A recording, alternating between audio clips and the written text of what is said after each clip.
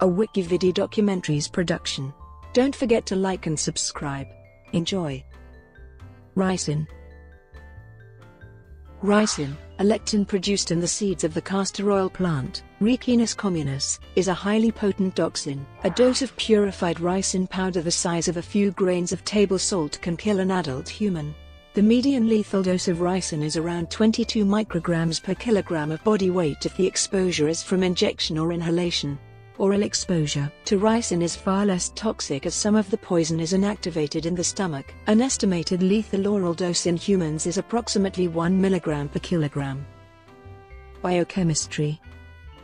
Ricin is classified as a type 2 ribosome inactivating protein, whereas type 1 RIPs are composed of a single protein chain that possesses catalytic activity. Type 2 RIPs, also known as holotoxins, are composed of two different protein chains that form a heterodimeric complex.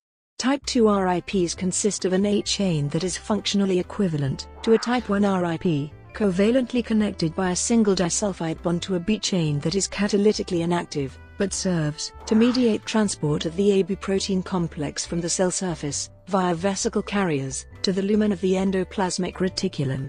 Both type 1 and type 2 RIPs are functionally active against ribosomes in vitro. However, only type 2 RIPs display cytotoxicity due to the lectin-like properties of the B chain. In order to display its ribosome inactivating function, the ricin disulfide bond must be reductively cleaved. Biosynthesis. Ricin is synthesized in the endosperm of castor oil plant seeds.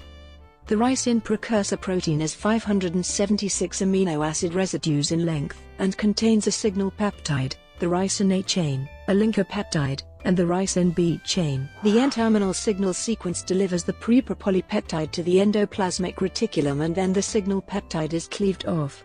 Within the lumen of the the propolypeptide is glycosylated, and a protein disulfide isomerase catalyzes disulfide bond formation between cysteines 294 and 318. The propolypeptide is further glycosylated within the Golgi apparatus and transported to protein storage bodies. The propolypeptide is cleaved within protein bodies by an endopeptidase to produce the mature ricin protein that is composed of a 267 residue A chain and a 262 residue B chain that are covalently linked by a single disulfide bond.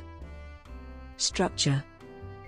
The quaternary structure of ricin is a globular, glycosylated heterodimer of approximately 60-65 kDa.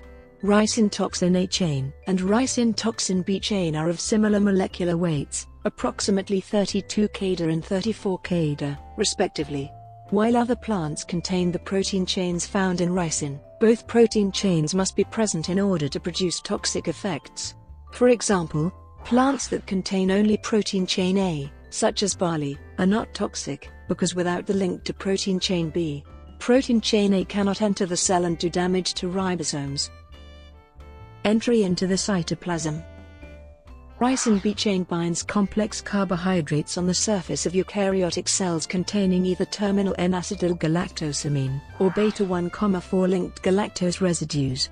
In addition, the mannose-type glycans of ricin are able to bind cells that express mannose receptors. RTB has been shown to bind to the cell surface on the order of 106-108 ricin molecules per cell surface. The profuse binding of ricin to surface membranes allows internalization with all types of membrane invaginations. The holotoxin can be taken up by clathrin-coated pits, as well as by clathrin-independent pathways including caveolae and macropinocytosis. Intracellular vesicles shuttle ricin to endosomes that are delivered to the Golgi apparatus.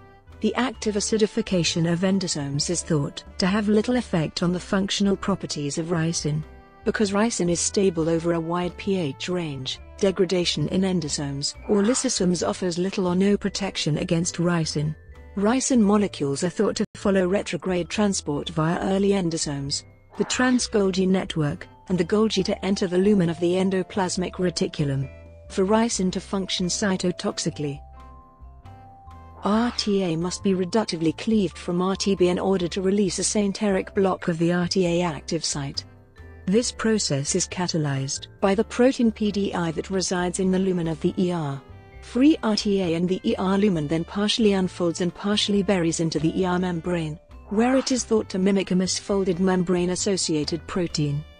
Roles for the ER chaperones GRP94, EDAM and BIP have been proposed prior to the dislocation of RTA from the ER lumen to the cytosol in a manner that utilizes components of the endoplasmic reticulum-associated protein degradation pathway. IRAD normally removes misfolded ER proteins to the cytosol for their destruction by cytosolic proteasomes. Dislocation of RTA requires ER membrane integral E3 ubiquitin ligase complexes, but RTA avoids the ubiquitination that usually occurs with IRAD substrates, because of its low content of lysine residues, which are the usual attachment sites for ubiquitin.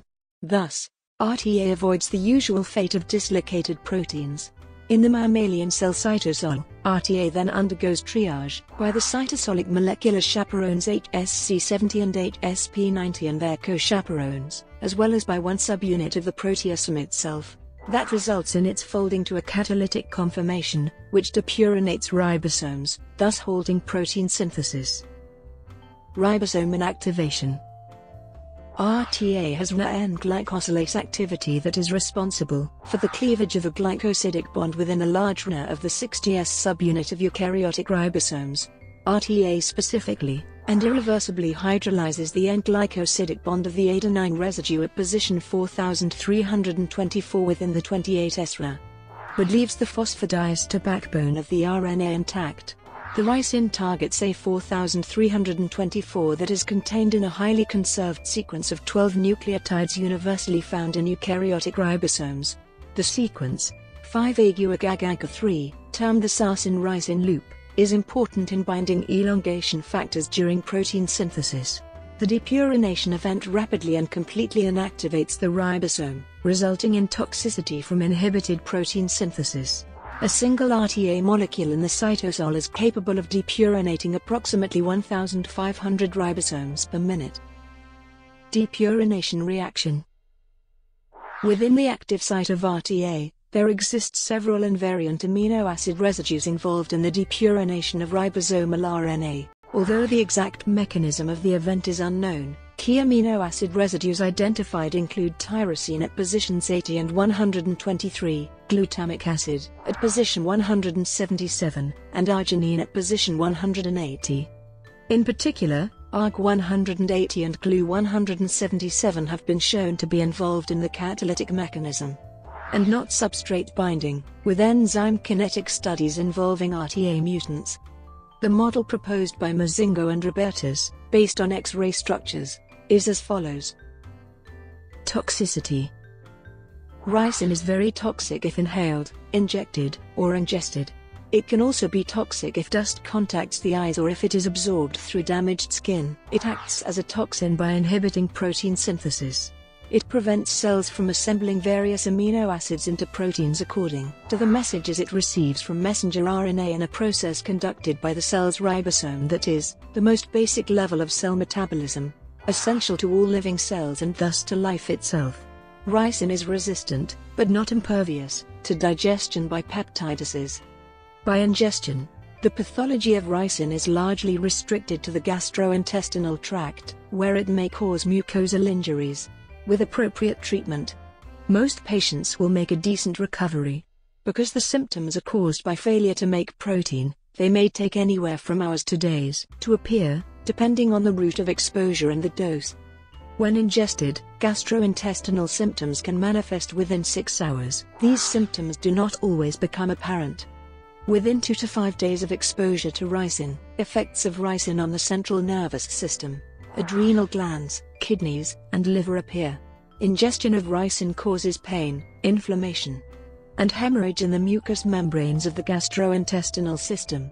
Gastrointestinal symptoms quickly progress to severe nausea, vomiting, diarrhea, and difficulty swallowing. Hemorrhage causes bloody feces and vomiting blood. The low blood volume caused by gastrointestinal fluid loss can lead to organ failure in the pancreas, kidney, liver, and GI tract, and progress to shock.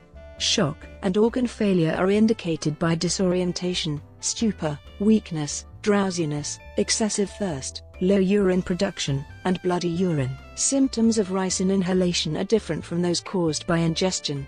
Early symptoms include a cough and fever. When skin or inhalation exposure occur, ricin can cause an allergy to develop. This is indicated by edema of the eyes and lips, asthma, bronchial irritation, dry, sore throat, congestion, skin redness, skin blisters, wheezing, itchy, watery eyes, chest tightness, and skin irritation. An antidote has been developed by the UK military, although it has not yet been tested on humans. Another antidote developed by the US military has been shown to be safe and effective in lab mice injected with antibody-rich blood mixed with ricin, and has had some human testing. Symptomatic and supportive treatments are available for ricin poisoning, but there is no commonly available antidote for ricin available. Existing treatments emphasize minimizing the effects of the poison. Possible treatments include intravenous fluids or electrolytes, airway management, assisted ventilation, or giving medications to remedy seizures and low blood pressure. If the ricin has been ingested recently, the stomach can be flushed by ingesting activated charcoal or by performing gastric lavage. Survivors often develop long-term organ damage. Ricin causes severe diarrhea and vomiting, and victims can die of circulatory shock or organ failure. Inhaled ricin can cause fatal pulmonary edema or respiratory failure. Death typically occurs within 3–5 days of exposure. Although there is no antidote currently available for ricin poisoning, vaccination is possible by injecting an inactive form of protein chain A. This vaccination is effective for several months due to the body's production of antibodies to the foreign protein. In 1978, Bulgarian defector Vladimir Kostov survived a ricin attack similar to the one on Georgy Markov, probably due to his body's production of antibodies. When a ricin-laced pellet was removed from the small of his back, it was found that some of the original wax coating was still attached. For this reason, only small amounts of ricin had leaked out of the pellet, producing some symptoms, but allowing his body to develop immunity to further poisoning. The seeds of Ricinus communis are commonly crushed to extract castor oil. As ricin is not oil-soluble, little is found in the extracted castor oil. The extracted oil is also heated to more than 80 degrees Celsius to denature any ricin that may be present. The remaining spent crushed seeds, called variously the cake, oil cake, and press cake, can contain up to 5% ricin.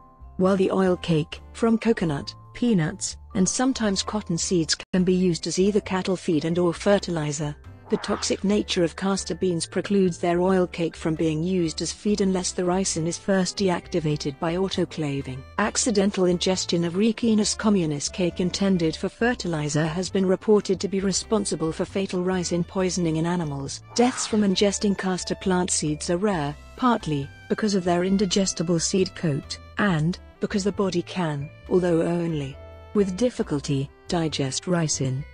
The pulp from 8 beans is considered dangerous to an adult. Roiber and Hurd have written that close examination of early 20th century case reports indicates that public and professional perceptions of ricin toxicity do not accurately reflect the capabilities of modern medical management. Brought to you by WikiVidi documentaries. Would you like to know more?